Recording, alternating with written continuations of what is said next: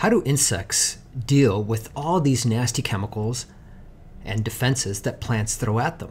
Just like plants, which are subjected to the negative effects of insects feeding on them and therefore have a lot of selective pressure that could benefit the evolution of traits that allow them to resist and deal with herbivores, insects face the same challenge. What are they going to do when they encounter a host plant that has all these nasty things in them? What's the opposite of plant defense? Well, it's herbivore offense. This very nice paper here by Rick Carbon and Anurag Agrawal really outline the essence of these interactions between plants and herbivores. It's not just plants defending themselves against herbivory, but it's also herbivores having to overcome those defensive traits. So that's what we're going to talk about in this particular lecture.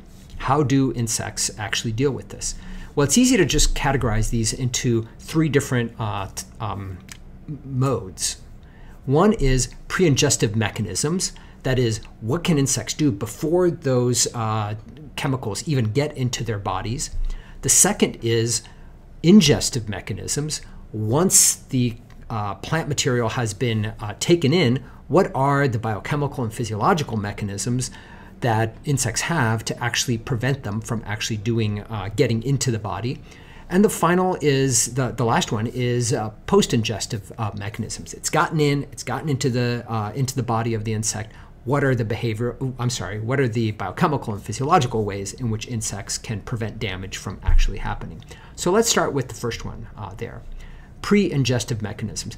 Basically, this has to do with ways in which insects can deal with the structure of plants and access that plant material, or prevent chemicals from getting into the body. So here's an example of a plant defense. The use of the existence of trichomes, of hairy plant structures that we talked about earlier, or leaf toughness, or things like that.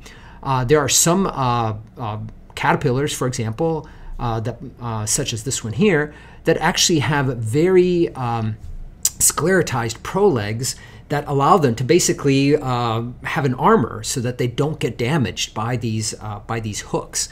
So having a hard external outer shell, unlike the soft-bodied aphids, is a way in which these insects can actually access these plants that otherwise could be quite damaging to them.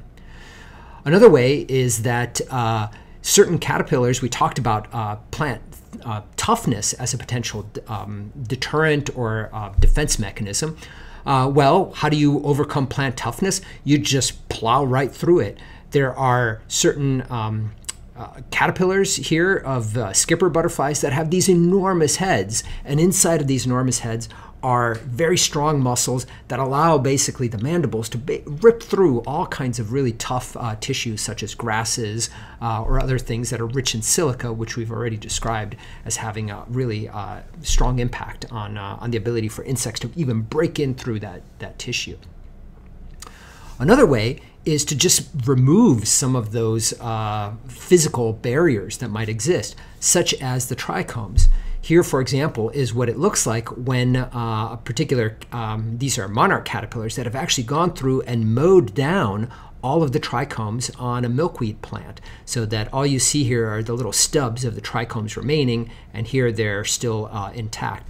Once that layer has actually been removed, literally shaved off or mowed off, then they can access the leaf tissue without the spines getting into their mandibles.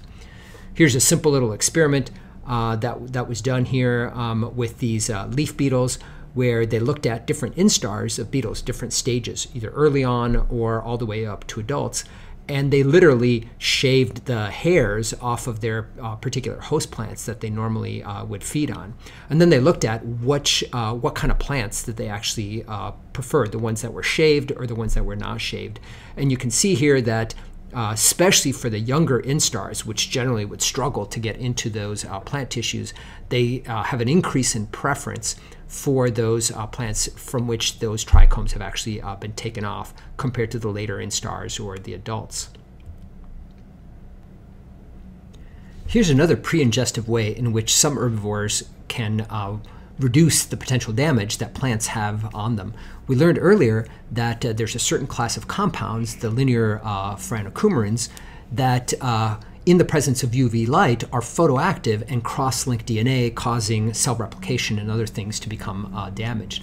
Well, if you can prevent UV light from actually hitting the leaves as you're feeding on them, this could minimize that kind of damage. And in fact, there are some caterpillars, like this one here, that produce leaf rolls like this. They will actually use a little bit of silk to roll up the leaf, and then they feed from the inside of the leaves of these plants, like St. John's wort, that contain these linear phoranocoumarins, therefore preventing that photo activation to actually happen. Another way in which plants can prevent insects from actually getting at them is, in the first place, is to basically immobilize or otherwise gum up the mouth parts of insects through the secretion of either latexes or resins that are maintained in canals in the vascular tissue of the plant. And as soon as the insects bite on the leaf, these compounds are basically shot out. I'm sure many of you have experienced this. If you take a milkweed plant and you just kind of snap it, you immediately see these little beads of this white substance kind of pooling up like this. Now, this substance is not only sticky, but it's also full of cardinalides, which are toxic, especially for non-specialized insects, but even for specialized ones. Here you can see what happens when one of these veins was cut, and here is even a tiny little monarch caterpillar, which presumably are able to deal with these chemicals. But if a lot of them come out and they coat the insect or they get into the mouth parts, the smaller ones might be still susceptible to those. And so there are some insects that have actually developed ways of circumventing these latex defenses.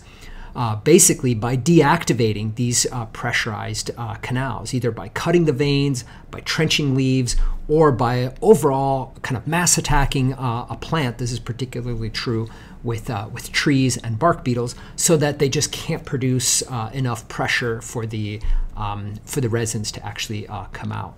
So let's take a look at some of these examples. Here, by the way, is an example of different kinds of vein structures that certain plants have. This is kind of a classic ramifying, branching architecture of the vascular system, where there's kind of a main vein, and then there's these lateral veins, and from these there's kind of sub branches that come off of that. In comparison, there are other plants that actually have kind of a reticulate system of veins that look more like this. This is called anastomizing versus ramifying. And insects have different ways of dealing with these different kinds of leaf vein architectures when they have these compounds in them. This is a great review paper by David Desseur, where here's an example of monarch caterpillars. Actually, this is a different Danaeus species that clip the leaves at the midrib here, and then they feed on the distal part of the plant, where the tissues can't get that pressurized leaf resin to get there. There are there's grasshoppers here that are doing the same things by clipping the veins and then feeding on the distal parts. They can avoid that as well. Here's a milkweed beetle doing the same, and so on. Very common.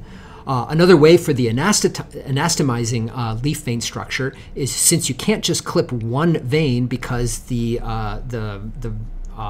resins and the latexes are maintained throughout the leaves, what these caterpillars and these herbivores have to do is actually create a trench that goes across the entire system. And once they've done that, as you can see here, then they can feed on the distal portions without the pressure of those resins and latexes actually getting there. Here's another example of a leaf trench, and then feeding on the distal portions as well. And there's all kinds of clever ways in which insects do this. Here you can again see another example of a monarch caterpillar that's been able to clip these veins and then feeding where they can't actually occur.